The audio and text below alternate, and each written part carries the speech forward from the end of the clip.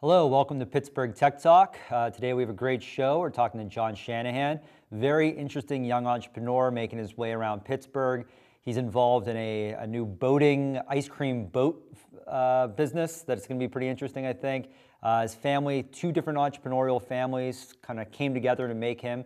So it'll be very exciting. We're going to talk about a lot of the food truck industry and what's happening in that world. A lot of the kind of hospitality industry around Pittsburgh and how things are changing and how companies like his family are kind of helping facilitate these new technologies. So going to be a great show. Thanks again for tuning in and welcome to Pittsburgh Tech Talk.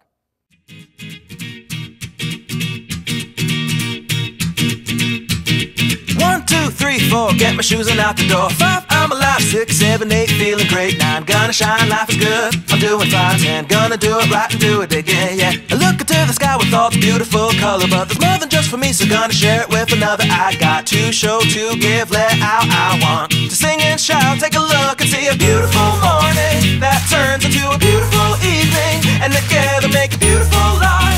And if you wanna see, then come along with me, that's right. And if you want a good tomorrow, it's pretty simple, gotta find a light to follow.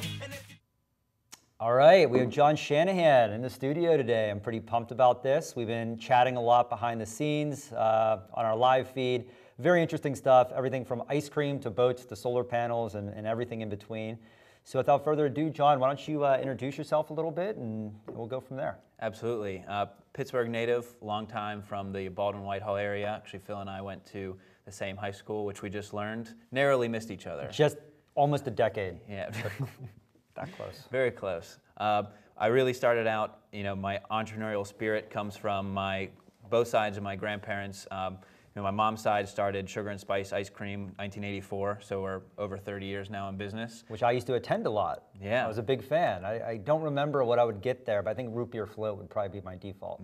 Root beer floats, yeah. That or we used to make our own vanilla Coke, because we'd take the vanilla syrup, the Coca-Cola, mix it up, and then throw some ice cream in there. Oh, very cool. Stuff. Yeah. So Sugar and Spice, and then on my dad's side of the family had a transportation company. So both started their own business, so my blood always flows with always wanting to find out new things, build things, and very cool. So. And now you're involved in the food truck industry. Yeah. And then another little secret industry we're going to jump into, but why don't you describe the food truck side of things? 30 years now with Sugar and Spice at the 51 location, and then last year, my uncle Kevin kind of went out and we got a truck. We started to go to these private events where you see a lot of food truck roundups, catering events at businesses and other places. And last year they were a lot busier than they anticipated to be. So great first year on the road. And then he picked up a houseboat in the middle of the summer and decided we would be the first food boat on the Three Rivers for. I love that idea. Pirates games, Steelers games, kayakers when you're out on the water. They'll be docked in the Southside Marina, so we'll be stationed there. You can catch them where I live. Yeah. It's like you guys are following me around wherever I go. Like I'm the trendsetter and you guys are just we went Baldwin, Phil. Southside. Yeah. We'll be over in the Point Park wherever we can kind of set up where it's safe to hand ice cream. That's where they'd like to go. And so down by the Hoffer House is going to be kind of the main place where we'll be stationed, because there's the big marina right down there. Yeah, I love that. I ride my bike on the trail, so very familiar with it. So are you going to actually be working on this boat at all? I don't know how much I'll be down there working, but I'll come down for some ice cream, and I'll make sure that we get the word out. I know there's the Pittsburgh Post-Gazette and the Trib has covered what we're doing, and you can follow it on Facebook on the Sugar and Spice boat as we build. We're finishing the build now.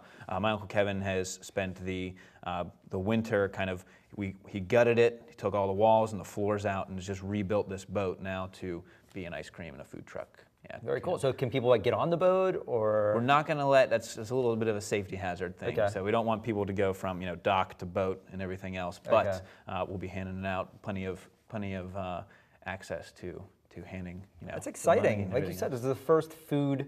Maybe the ice cream industry is always innovating, because if you think of it, the first food truck really is the ice cream truck. Yeah, really? Definitely. They got the song. Everyone knows the song. And then I just made that connection there. So it's like, and now boats. So maybe in 20, 30 years, everyone's just going to use boats instead of trucks. Well, I mean, Pittsburgh was built around the rivers, and so now we're going to bring the food industry over there. We hope that us being on the river gets, if we had fish tacos right from the river. You can come get fish, or if the Southside barbecue guys want to get out on the river. I mean, if we can get this kind of moving, then people take the Gateway Clipper from different parts of the city over to get to the game, and so we got to utilize these rivers. Yeah. So would you actually stop like the Gateway Clipper and like throw ice cream? Have you talked to them at all, like how you're going to handle that? No, I don't know if we want to necessarily get into Food piracy, food vandalism on the rivers. But hey, if we can stop over at the Gateway Clipper and be buddies with them, I mean, we'll serve anywhere we can. Get some selfie sticks that you can like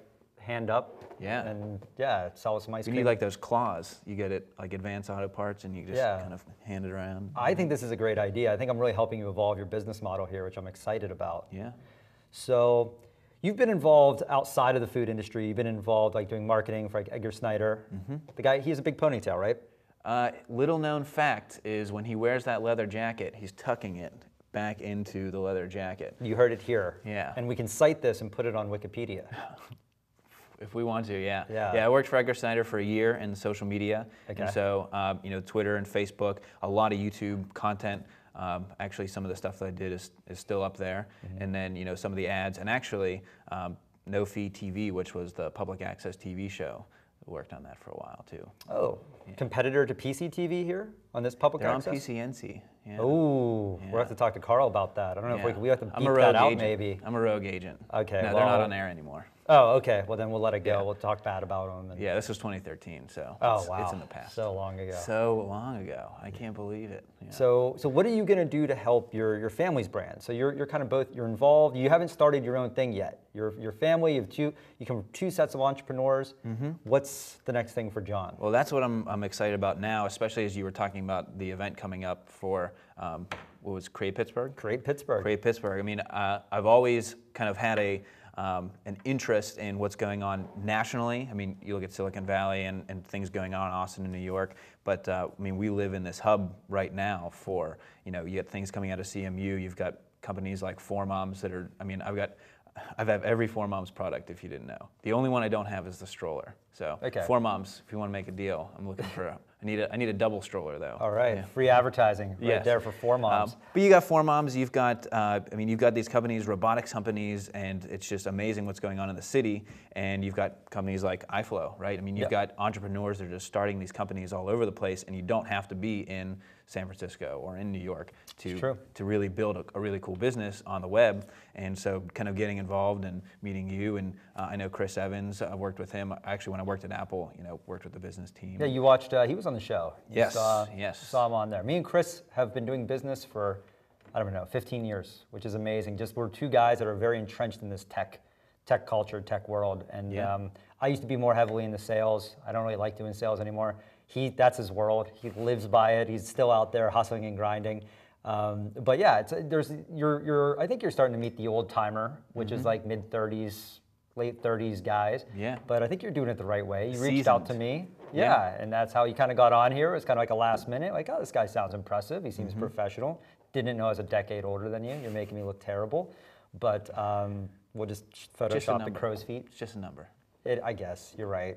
I don't even think of it anymore. But when I go to these groups and I realize I am a decade older and they bring it up, I'm like, oh man, yeah, I guess I'm not a young entrepreneur, startup guy anymore. I have to like take that pill and realize I am the upper middle age. Well, see, we have both sides of the coin. I work a lot with retailers, and I talk to the C-level, and they're all 50s and 60s, and they look at me and they're like, this young guy in here? And so we're always battling it.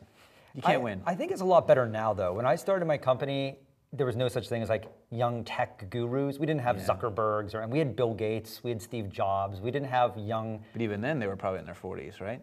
Yeah, but I was in my teens, in early 20s, so it was very hard to get respect. So things have changed a lot. I think it's a lot better for entrepreneurs now because people really respect that young drive and hustle and see what can happen. Because now, I mean, this is before there was even, I had a Nokia phone back then. I played Snake was my only app. Right. So now there's so much going on. People, and they see young people creating these $10 million, $20 million companies in a year or two. I think that these older guys are gonna, as long as you present yourself correctly, I think they're willing to give you some slack. Oh yeah, yeah. But not everybody can pull the hoodie off like Zuckerberg does. You should. I never get dressed up for meetings, and I think it's respectable when you do that. I think when you don't try to go overboard, when you don't try to dress up, that's when you get the respect. As long as you have the content to back it up. If you have something that you're pushing and you're confident, you can literally go in wearing whatever you want, and I feel people are going to respect that. I used to wear ties every day at Edgar Snyder. Oh. Yeah. Haven't worn a tie in a while though, but yeah. But you're wearing a button-up. You're dressed very well today. Yeah. It's very fashion-forward of you. Yeah. I appreciate that. Absolutely. It'll get more viewers on the show, I'm sure, when they see the little thumbnail. So, what are you excited about Pittsburgh? So you're involved in the food scene, you're involved in the boat scene, you're involved in the sweet sugar and spices scene. Yeah. What are you excited about in Pittsburgh? Well, not only the food trucks and the restaurants. I mean, if you read, even New York Times is saying that Pittsburgh is this food hub right now. I think you had mentioned there's like 17 restaurants opening in the next 2 months. I might have made up that number, but that's what in my head. There's a large amount of restaurants opening that. in the next few months. I mean, if you look at, Lawrenceville is totally transformed in the last 10 years. The city, when I worked in downtown, I worked in the Steel Tower in 2013, and there were some restaurants you can go to. I mean, you had Bluebird Kitchen had just opened, or NOLA in Market District, but now you go down there and you've got Meat and Potatoes was new at that point. Amazing place. Yeah, and Siena Mercado, and Amazing. all of these places are just kind of popping up in the cultural district, and that's exciting in itself. But then also, like my company, First Insight, is we're bringing technology, Silicon Valley-like into Pittsburgh. Like you've got Snap Retail, and you've got No Wait, and you've got Jazz, and you've got all these companies, and ShowClicks, and it's like all these companies that are doing great things nationally, bring that name back to Pittsburgh. And so just kind of technology companies and kind of this this marriage of having both technology and customers and business and that type of thing is just really exciting. So you got food, you got technology, you got robotics, you got baby gear. I mean, we've got everything. You love Four Moms. This is like. I do like Four Moms. Do you have a Four Moms T-shirt, or do you have like an advisor out there that's like? No, but I'm a sucker for really good design. I mean, Okay. that's why people like Apple products. That's why Four Moms is a robotics company that is making baby products, and then it's just that marriage of the two things. So, like you said, with the event coming up, it's got arts and technology and probably music, right? You got all those things coming together. Pittsburgh Marathon had bands at every few miles. It's just like it's a really cool time to be here. And I think Peduto also plays a large part. I mean, Definitely. Love myself some Peduto. Very cool guy. We had him on the show a few weeks ago. It was amazing. But I think he's really helping push that. I think the old Pittsburgh used to be very conservative. It was hard to let any of this stuff happen. And I feel Bill's kind of a driving force behind a lot of this stuff. He's a very liberal, cool kind of. Well, he's been very open to the changes in the food truck laws because, James Rich of the taco truck has been very open about how unfriendly those laws were for a while, and Bill was very open to hearing that and kind of making some of those changes. And things are changing now, and they're ever evolving very quickly. And Bill has definitely acknowledged, we need to change some things to make sure that we do foster this innovation, because you can get all the smartest people in the world in the same place, but if you got bureaucracy holding them down, there's only so much they can do. Yeah, and that is an issue that I think we're always going to face here, and it's an older town, but there seems to be a lot of drive towards that, and I just don't see us going back. I think you're a little younger, you didn't see how bad it was. Even 10 years ago, it was really bad. And I feel in the last 5 years, it has just completely changed. But I mean, it's almost non-recognizable, the tech scene in the last 10 years in Pittsburgh. There's a few big companies, and now there's just a million small companies, and everyone's working together, and it's a very great vibe. And that's why we're starting shows like this, to try to talk to everybody and see who's working their way up. And then, maybe in 10 years, you're gonna be having a show on here. I'll hand the torch. Yeah. You could be interviewing young upstarts about boats and ice creams. And when I'm a decade older, There you go. You never know. You never know what you'll be. Maybe you'll be the next Jazz. You'll be the next Don Charlton. That's right. You never know. I know. So what do you want? We have a few minutes left here. What do you want to talk about? What do you want to pitch? Do you want to talk about your ice cream? Do you want to talk about followers? Do you want to talk about what do you want to tell the viewers here? I think you need to support the industries that are booming in Pittsburgh. So support the food industry, try new restaurants. Don't go to Denny's all the time just because you know, you're used to it and you're comfortable with it. Try a new pizza place. There's a new pizza place that opened in Brentwood that does, my wife is gluten-free, they do gluten-free. Oh, nice. And so that's huge because the only place we could go before was Domino's, actually. Domino's has gluten-free pizza. But, it's just terrible food. Which is, I mean, it's very highly engineered, so it tastes okay, you know? But, you know, that's entrepreneurship in itself. That's a person who said, I want to make pizza, I want to start a pizza shop, and so supporting those types of things is very important. Same thing with the food trucks. I know Pittsburgh Po' Boy, he started out in the Pittsburgh Public Market. Unfortunately, Pittsburgh Public Market closed, and that left people without things, bad marketing. places to be. It was bad marketing on that was, part. I know. I went in there and I was like, I couldn't believe. I only went down there the first time about a month before it closed, and I was like, I can't believe this has been here, and I didn't have any idea. I tried talking with them. Yeah. Free advice, pro bono, do X, Y, and Z, and you'll be way more successful, but you can lead a horse to water. Yeah. But hey, Jon, I appreciate coming on the show. Very excited. I'm going to be watching your career here. We're going to be connecting via social media. Hopefully, Four Moms is going to give you like some kind of advertising contract or something like that. No, come buy ice cream. I can buy my own Four Mom stuff. I want you to support the ice cream industry. All right, fair enough. Well, thanks, Jon. Thanks for being on the show.